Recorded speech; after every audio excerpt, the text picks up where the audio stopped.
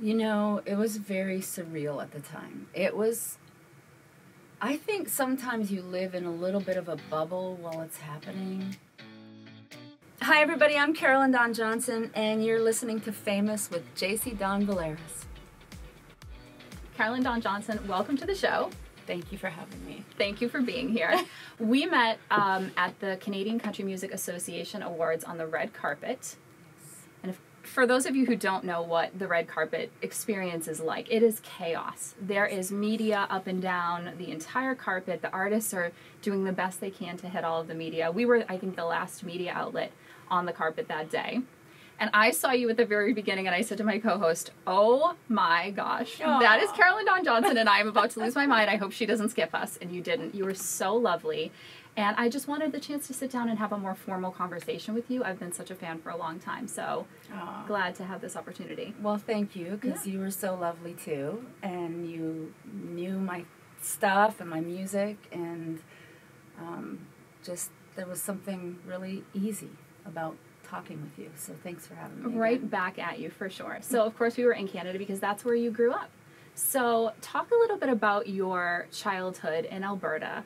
I imagine country music wasn't as popular, maybe, as it is now in Canada.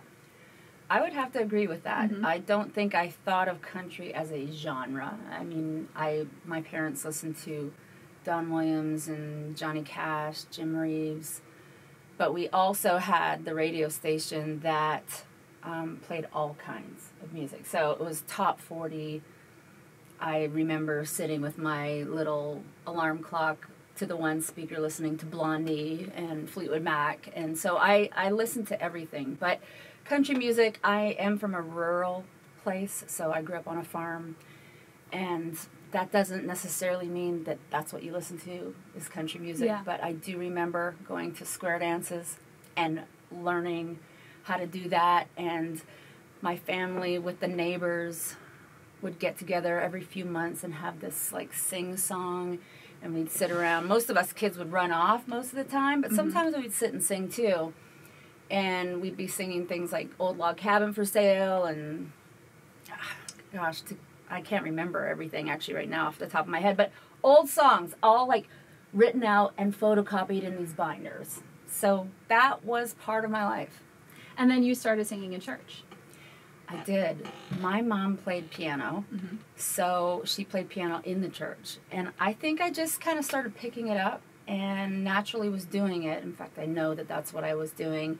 And then we had the lady at our church, the pastor's wife, taught piano lessons, and so I started taking piano lessons. And she cared so much about us kids, Mrs. Thiessen, if you're out there, and we paid like $5 a lesson. Wow. And we had this incredible teacher, and I loved music. I was still a kid who didn't like to practice all the time, but I started on piano and eventually played in band, flute, clarinet, alto tenor sax, some trumpet, and that led to even, more later, which was guitar, mandolin, things like that. Was there an artist back in those early days that you were kind of modeling yourself after, or kind of studying their voice or the way that they wrote their music? When I think about really early days, no, I don't think there was. I think it was all kinds of music. I know that my first album was ABBA, Voulez-Vous, the blue one.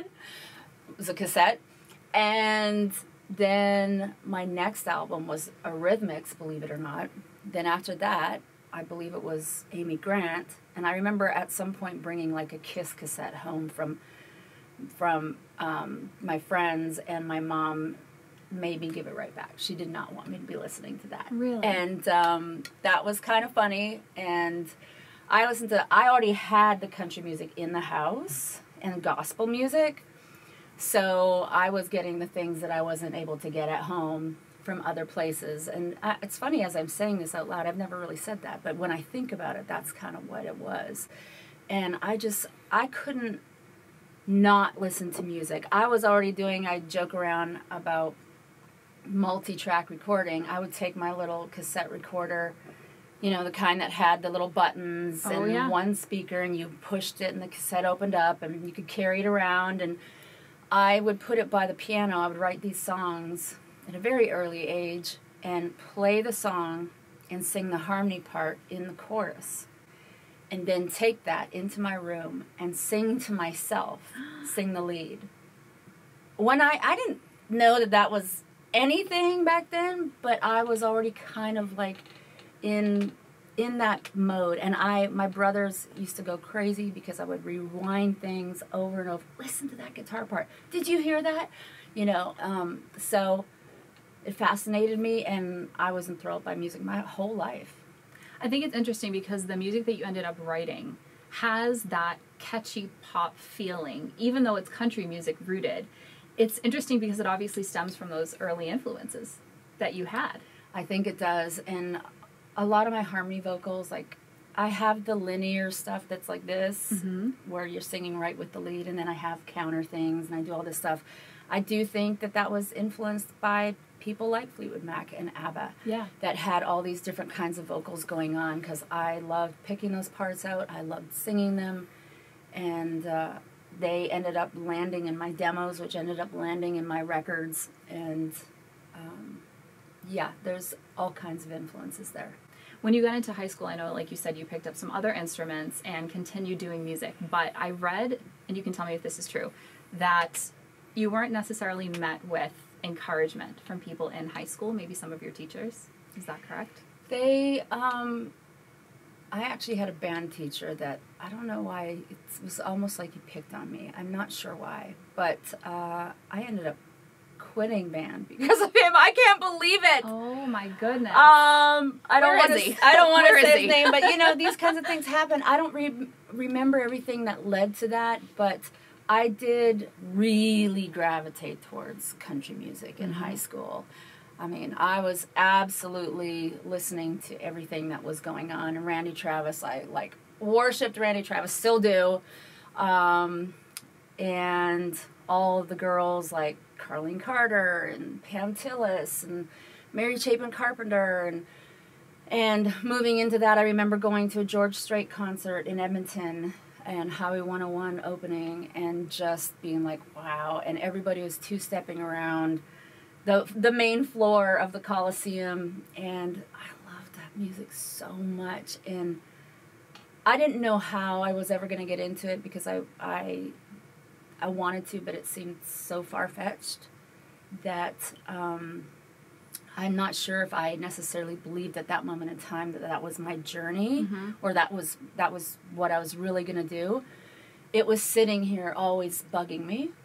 And then after I graduated from high school, like, I did basically what was logical. And for me, it seemed like logical. It's like, oh, I guess I go to college and I've got good grades. I was a, honor student. And so I had other interests, but I went into the academic route thinking, well, that will get me a normal, I don't know if normal is the right word, but job that will make sense, and I know that I can make money and I can land somewhere. And it wasn't until after a couple years that I called my parents and I said, I am going to take a year off. And I need to figure this out because I don't think I'm doing what I'm supposed to be doing. And I feel like I'm spinning my wheels and wasting money. Yeah. And they said, go ahead and do that, And I was paying for my own college anyway with student loans and I was working all the time. And that's where I decided during that time that, why not me? Why not me? I need to go and try and figure this out. And that's when I pivoted completely. How lucky you were to have parents that said, go give this a try. Yes. Because I think a lot of people don't have that opportunity. If you were asked by someone who was in high school or college at this point, and they were having a similar problem, my teachers aren't really encouraging me to do this, but I know deep in my heart it's something I want to do. What would the advice be that you would give to them? My advice definitely would be, if something is tugging at your heart, there's a reason why it is. Go in the direction of that. Go in the direction of your dreams, even if it seems crazy. I every time I make another crazy move, it brings me somewhere that actually fills my heart with joy, and I still make a living, and I still keep doing it, and I'm doing the things that I love, and And I can't believe all the things that have happened to me in my career. I always call them bonuses to my dream, because the dream I had was smaller than what the world had for me. Yeah. You know, what God had for me. It was like, oh my goodness, you know what? Keep dreaming, and I'm going to give you some things. Yeah. Well, all of those dreams brought you to Nashville. Do you remember your first trip to Nashville? Yes, I do. It was in March of '94, and I had won, or I don't exactly know what you call it, I guess it's won, this scholarship by the Nashville Songwriters Association to go to this songwriting camp. So I had gone to this concert in the Vancouver area with some songwriters, and I remember it was Pat Alger, Costas, I don't remember everybody, Joe Colucci, I feel like I'm missing someone, and they talked about the Nashville Songwriters Association. So I immediately joined, and I started getting mail from Nashville quarterly from the NSAI, and felt very important that I was getting mail from Nashville. And at some point they were talking about this songwriting workshop, and I had been writing for years, and I entered it, and I sent in 2 songs, and in my mind I saw them calling me, and they did. And they called me and said that I basically got a scholarship, which meant I didn't have to pay for the workshop. Oh my gosh. The weekend, and I just had to get here. So I got down here and did that, and did a lot of tourist things. I wasn't really able to rent a car, but somehow we figured it out. I was too young. Rented a budget, or a rent-a-wreck, which actually broke down on me. No. Yes, after a couple days. Hilarious. I've got so many stories, but that was my first trip, and I was soaking it in as a fan. I went and did the workshop, was blown away. James Dean Hicks was there too. And you had to play your songs for everybody. And then they critiqued them and gave you advice. They also talked about their stories, and we did like collage workshops, and I can't remember everything we did, but it was expanding my brain, because I was like, okay, I've been looking at all these people who wrote these songs, and this is what they do. I've been doing it out of inspiration and, you know, just kind of had to do it. It was part of my life. I play for my friends. I did little concerts here and there. And when I really realized how professional these people were and how they treated it like a job, because it is, then I was all in. It was like, absolutely, I'm doing this. I got to figure this out. And when I got on the plane to go home, I was so distraught. I called my mom. I was crying, and I said, Mom, these people think like me. This is where I belong. I need to come back. I got to move here. And she said, okay, we'll get home. We'll figure it out. And I got on that plane. Rodney Crowell was in first class. I just saw him about a month ago and went up and talked to him about this. But anyway, I saw him, was a fan of his, and I was sitting in my seat talking about to this person beside me. I said, I want to let him know I'm a big fan, but I don't want to bother him, and I don't know what the right thing. And they're like, no, don't bother him, don't bother him. Well, we're about to land in Dallas, and I was going to be connecting to Canada, and I know he's probably not going to Canada. And I'm like, I got to do something. And so I wrote a letter, and I gave it to the flight attendant, and it just said, I don't need to meet you or anything, but you've inspired me. I'm a songwriter. This was my first trip to Nashville. I'm coming back. Here's my card. Please remember my name. Thank you for all that you've done in the musical world. And the next thing I know, he's walking down the aisle of the plane, and I'm like, why is Rodney Crowell walking down the aisle?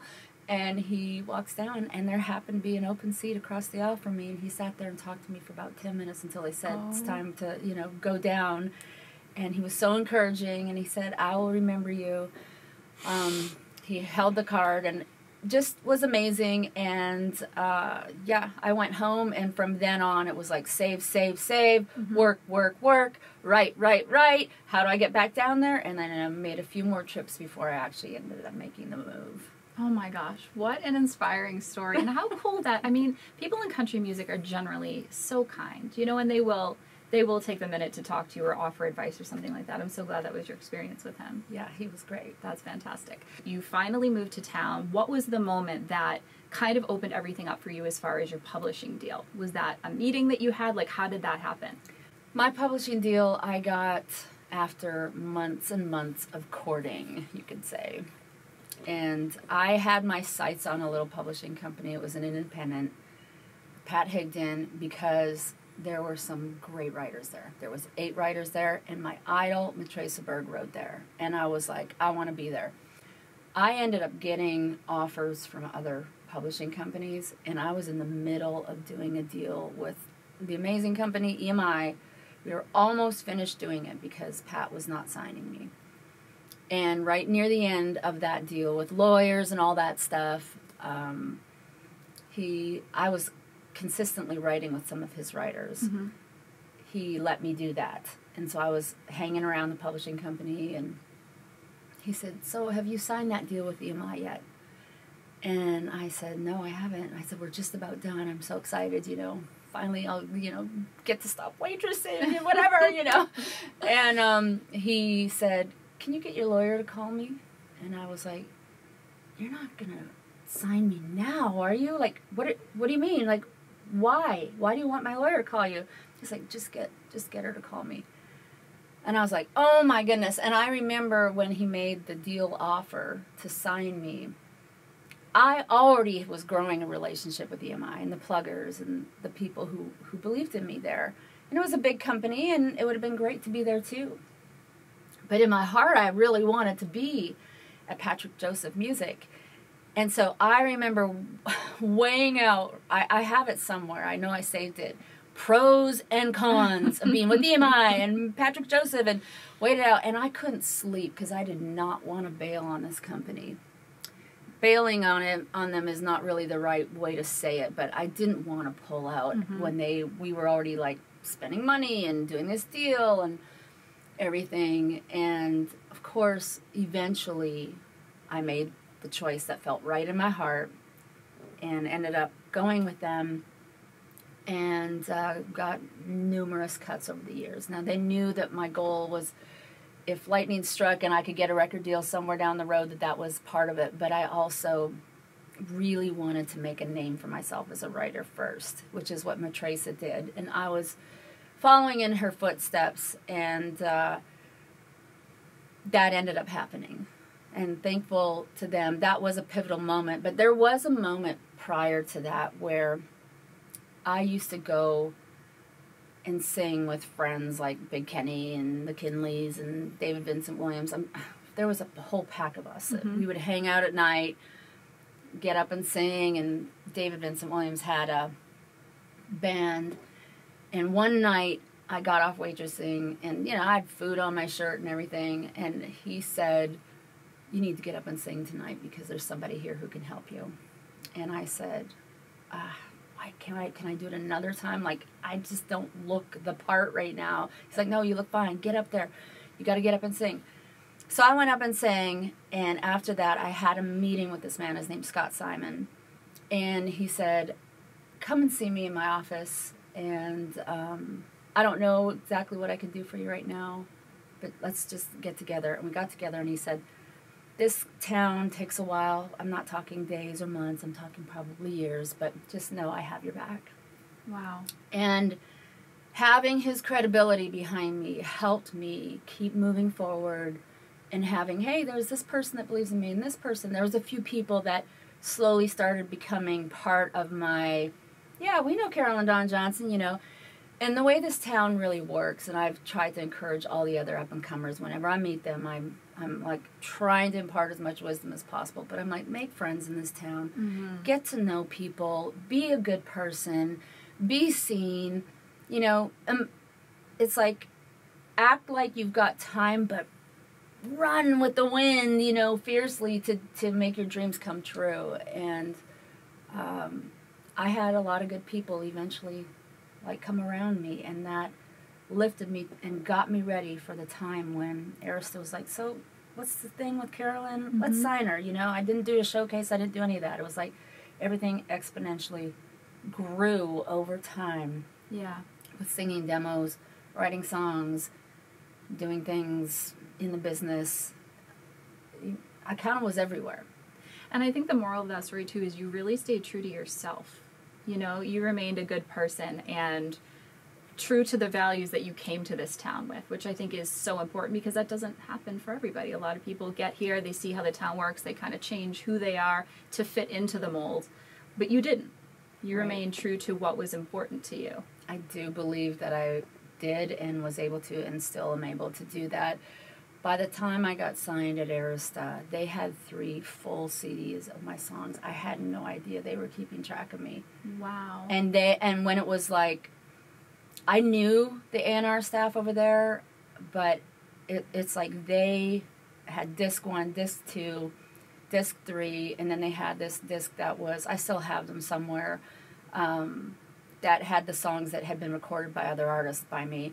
And so they saw who I was, they saw what I was writing, they listened to it, and by the time I got in there, one of the very, very monumental things that I remember my president, Tim DuBois, saying to me, I went into his office after we were about halfway through the record already, making it, we were having one last session of recording, and I walked by his office and I stopped back and I said, you know, you haven't told me what I have to record on this record. You've like given me such free reign, and I thank you so much, but is there anything that you need me to do? Any songs in particular? And he said there was 3 songs that I really knew we had to have on this record, and you've already cut 2 of them, and I know you're cutting the 3rd on this next session, so do whatever you want. Wow. That doesn't always happen. No, it does not. And I'm like, oh my goodness, these people see my heart and my artistry. They know who I am. Well, it's a testament to your artistry. Having a label back you in that way, like I said, that doesn't often happen.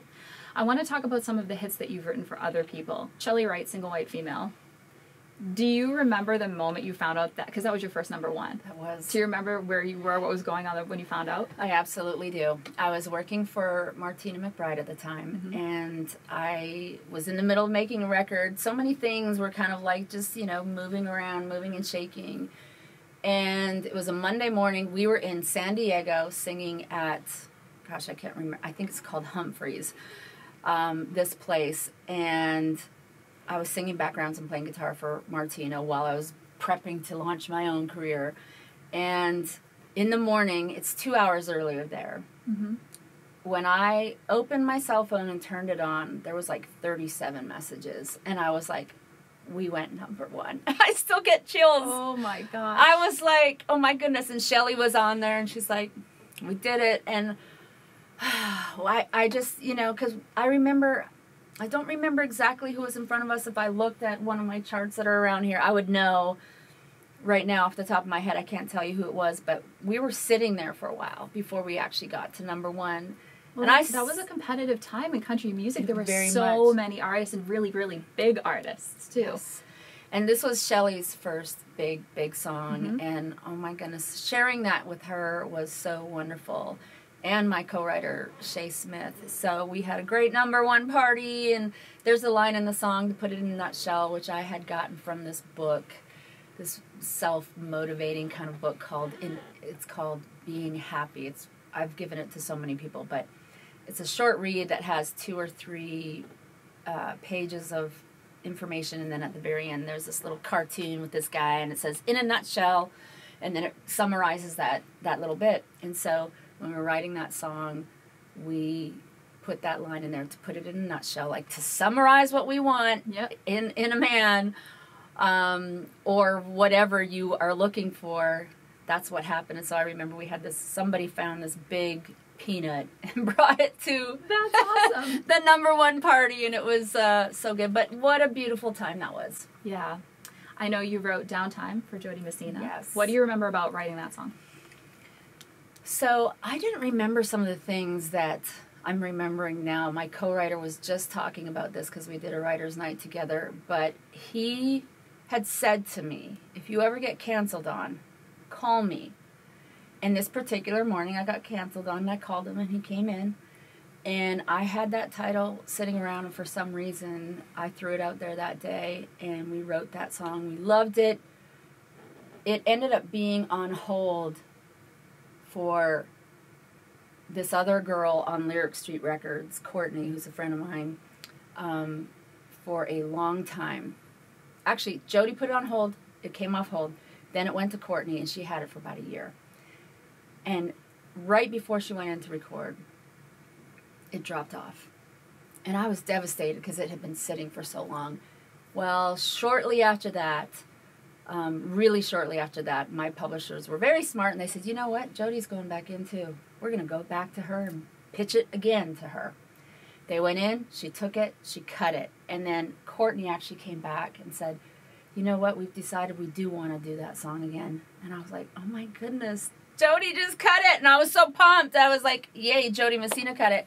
And later on, another fun story about that is I was at the Opry with Martina, and Jody was there. And I had never met her. And I kept seeing her backstage, and I'm thinking, I need to talk to her. She cut one of my songs. And I kept putting it off, putting it off. It was never the right time. And then I saw her about to leave with her people, and I was like, I just got to go up and say hi.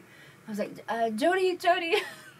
And she's like, yeah. And I'm like, I don't know if it's true that you cut one of my songs, but I think you cut one of my songs. I know it can sometimes maybe happen and not happen, but she's like, which one is it?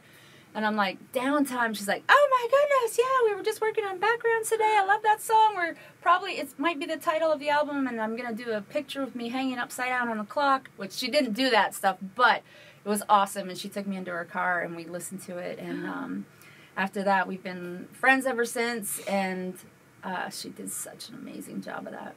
Around this time, you were writing for other artists. You were also writing for yourself. How were you deciding what to pitch and what to keep for yourself? That's very, very hard. I definitely knew certain songs had to be mine. Mm-hmm. I remember playing Complicated at the Bluebird Cafe, and a lot of people came up to me. There was some A&R people in there, and they asked for if they could hold it. And I said, that one's actually not up for grabs. I'm holding that. And I didn't have a record deal yet. Wow. But I knew something about that was absolutely me. And I don't even know if I was thinking, this is me. I was just like, no, this one can't go. And another one of those was I Don't Want You to Go. I loved that song so much. It was so fun. It's still fun to sing. And somehow it got pitched out from under me. And the next thing I knew, I got a call from my publisher saying, it's already gone through all the ranks. Everybody's heard it. Mindy McCready is cutting this. I'm like, what? How did this happen? That is one of like 3 songs that I did not want to go anywhere. And he said, the best thing to do in this town is to let it go. Mm-hmm. You're always writing great songs. Don't worry about it.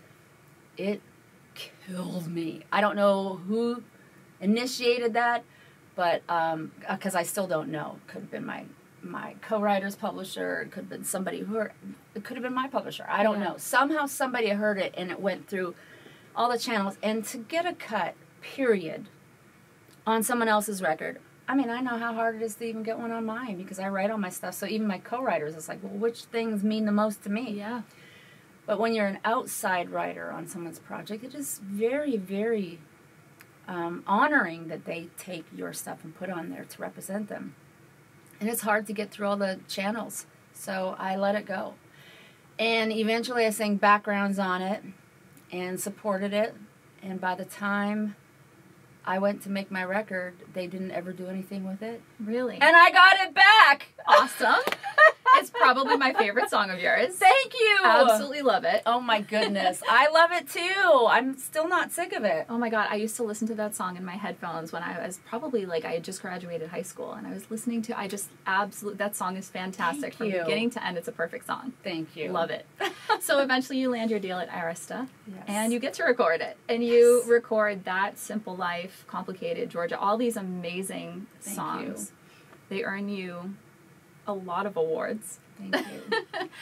What was your most memorable moment, do you think, from that time in your career once you started seeing this success for yourself? I mean, it's one thing to have it with another artist, but to know that you've written songs that the fan base is responding to, and you're getting to experience that.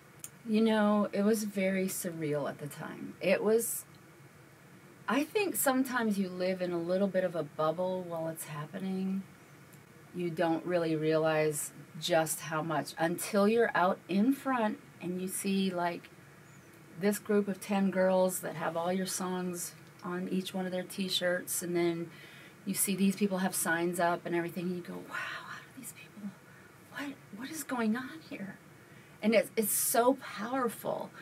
And one of the biggest moments in my life, in my career, and it's hard to talk about, and you'll get why in a second here. I haven't really talked about this in interviews. But my first really big year, I had the most nominations at the Canadian Country Music Awards. Now, that's my home country, and I had some nominations here, but it was a giant year. Ended up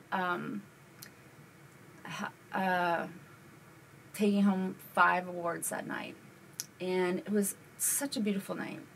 And the next morning, we woke up to September 11th.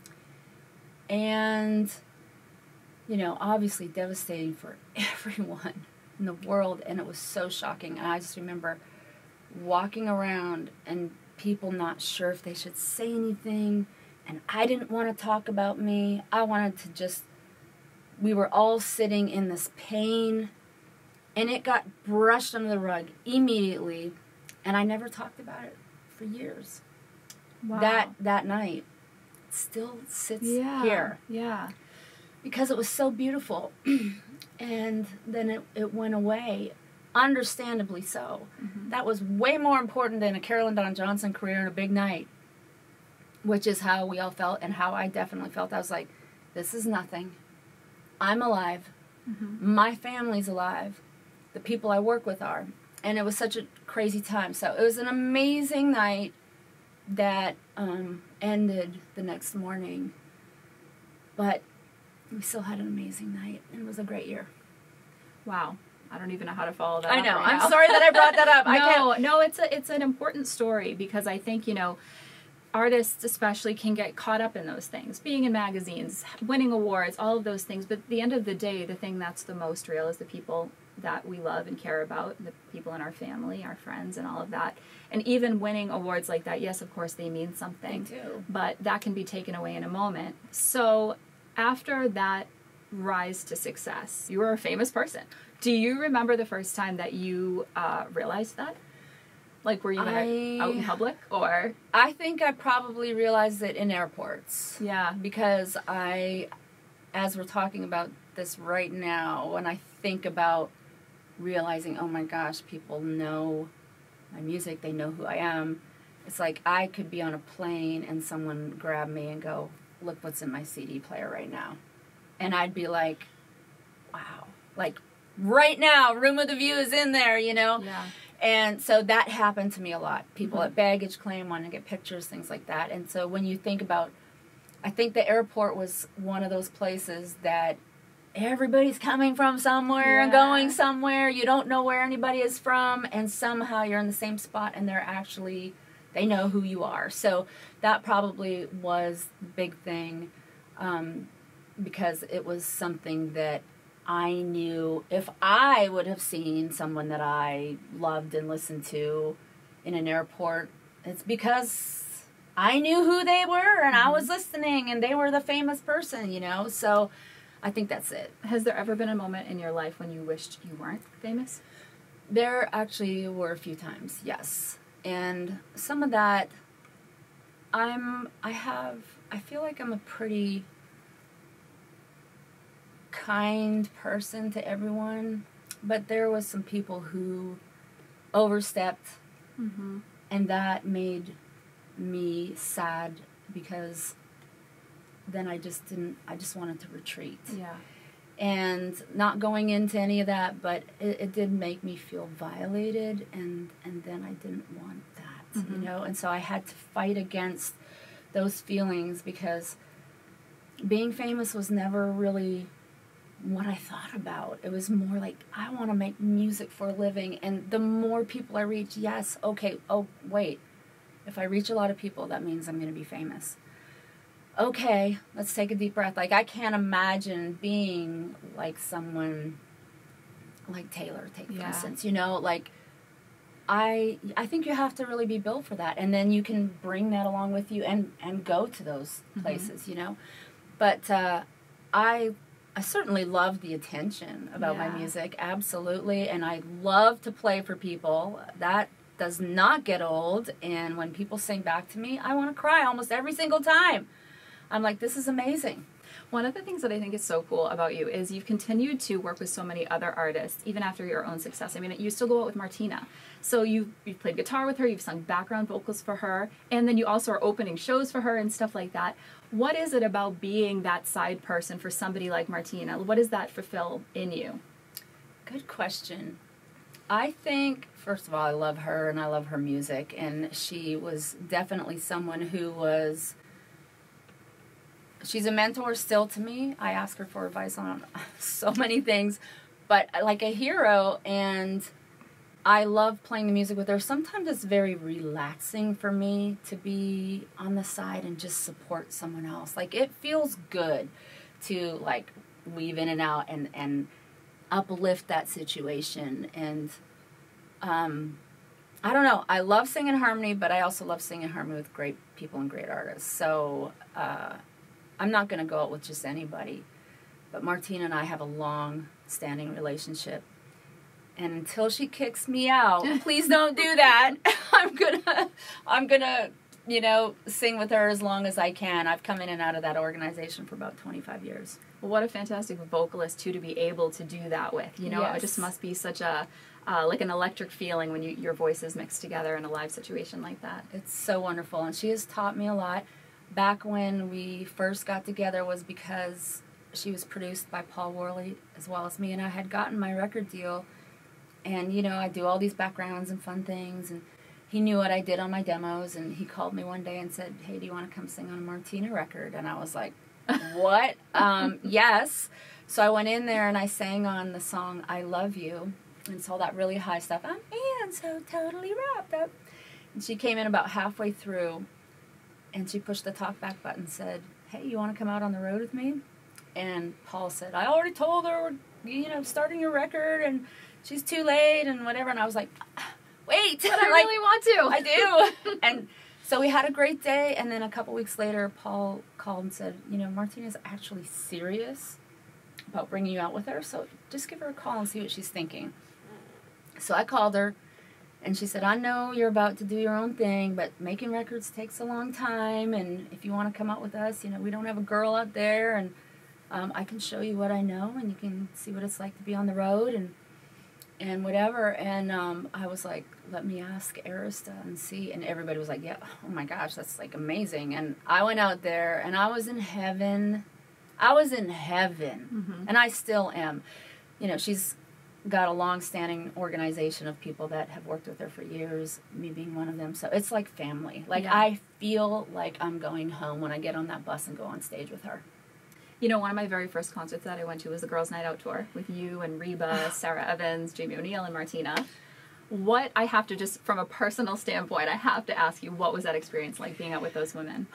Well, that was another one of those monumental times in my life. So, when I went out there, before we started the tour, Reba had decided that we were going to do an encore with all of us singing together.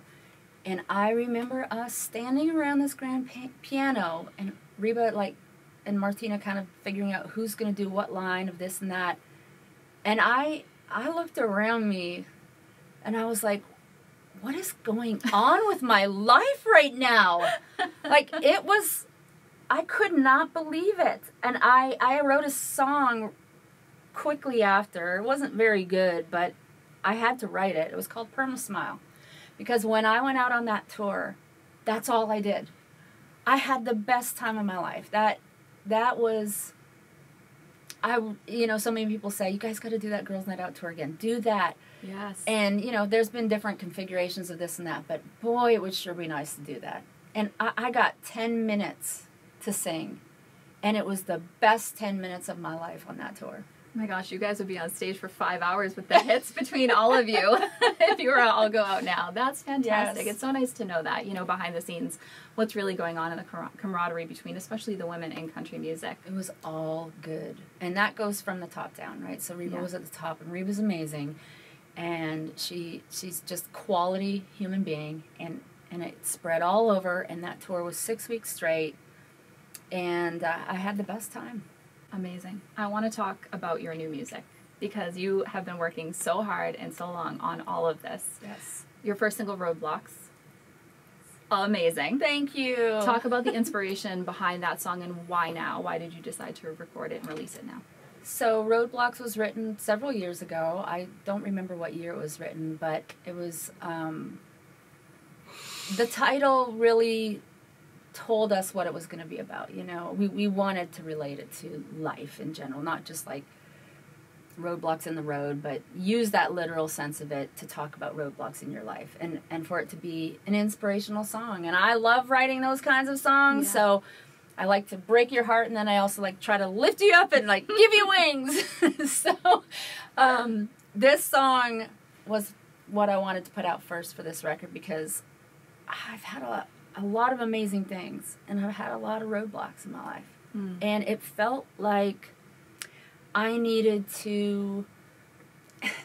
Nobody else out there really cares about this, but for me, I needed to go, hey, I know I've been kind of not out front for a while, had a bunch of stuff, I don't really want to talk about all of it, but there's been a lot of roadblocks in my life, but guess what? I'm kicking through them, and I'm hoping you're going to kick through them once you listen to this song, and that's going to lead me into the rest of the record.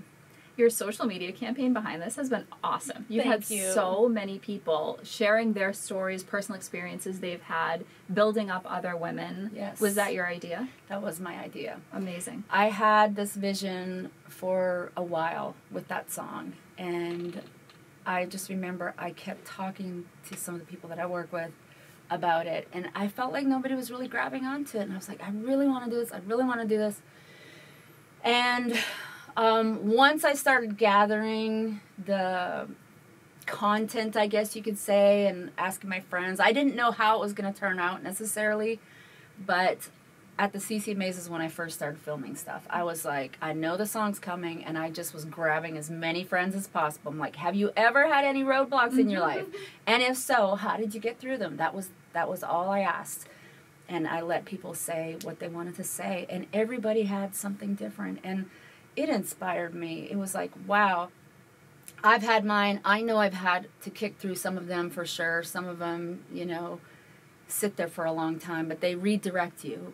And every time I get a new story in, and I actually still have like another run that I'm going to be doing. By the time this airs, it'll have already been done, but I got some more great stories that have come in, and I'm going to have a marathon weekend of just finishing some of them out. But ultimately, I think I've had about 80 stories. Wow. 80 stories! Oh my goodness. Oh. Well, it just goes to show you're still writing music that connects so deeply, because we've all had these same experiences. Yes. And you write in such an honest way. I know your latest single, Stubborn Clock, is a very honest song, and I know you've said that it's one of your most personal things that you've written.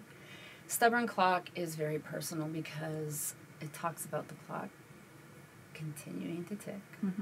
And I have a passion in my heart and a dream in my heart that that has taken me on this great journey, and it's still there, and the clock keeps ticking, and it's like, well, do you make friends with it or not? Because it is what it is, so you just keep moving forward. And there's a line in there at the end of the chorus that I love so much, and it just says, maybe we shouldn't be enemies, because time, you're just like me. We don't stop for anything. And I would hope that would encourage other people to know and look inside themselves. It's like, don't let, it's kind of like roadblocks, but it's different. It's like, don't let that dictate what you can or cannot do. Keep moving forward. Wow. Can we expect new music from you? Yes. Can you talk about it? I can. So, this is I think it's a pretty powerful record. There's some lightness in it, but there's a lot of deep subjects. And I think you can only have them if you've lived a lot. Yeah. So if people have followed me for years, they've probably gone through some of my things too. And, but it's not all about me. But the title of the album is called There She Is. And this is one of the new songs on it because after I went through a whole bunch of roadblocks, and you know, you still keep going through some, but I was sitting with a friend of mine, Brian Mayer, who I've written with for years, and we were talking, and I said, you know what, I felt like I wasn't even sure if I could ever get back to me. Like, I felt lost.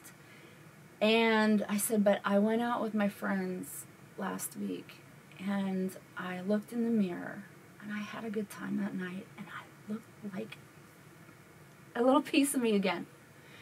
And I saw a glimpse of me, and I was like, there she is. And Brian was like, there she is. And I was like, oh my goodness, he's like, we got to write that today.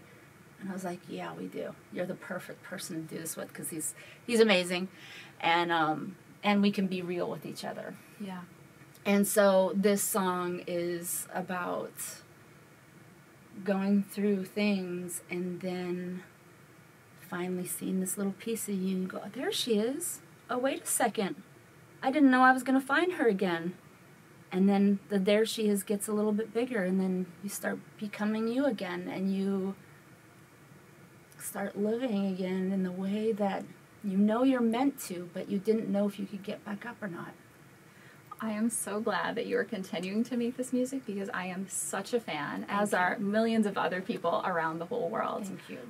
You are such an inspiration, and I just want to thank you so much for just being such a positive role model. And thank you. This has been such an enjoyable conversation. Thank you so much. You're welcome. Thanks for having me. You're very welcome.